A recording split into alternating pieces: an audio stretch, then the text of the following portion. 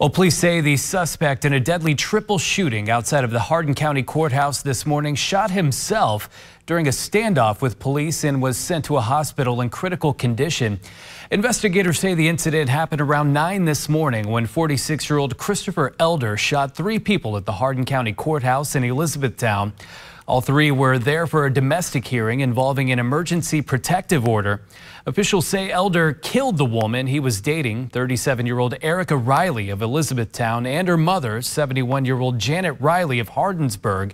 Police say he also shot a man related to the victims who is reportedly in stable condition. His identity has not yet been released. Investigators say Elder shot them ambush style in the parking lot before that hearing.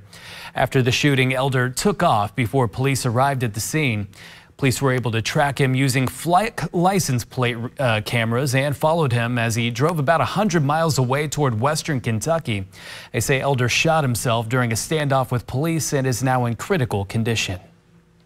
Well, it's terribly tragic because, unfortunately, the victim lost a life. We have 2 other people that were shot. Surviving family members are going to be without loved ones.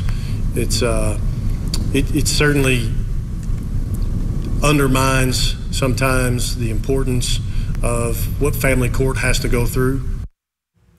Elizabethtown police will handle the shooting investigation while Kentucky State Police investigate the cross-county chase and the suspect standoff. Well, meanwhile, Governor Andy Beshear tweeting about that incident, saying in part, quote, "Our thoughts are with Elizabethtown in the wake of an act of violence that took 2 lives and has left 1 hospitalized. Join Brittany and me in lifting the entire Hardin County community in prayer and giving thanks to our brave first responders."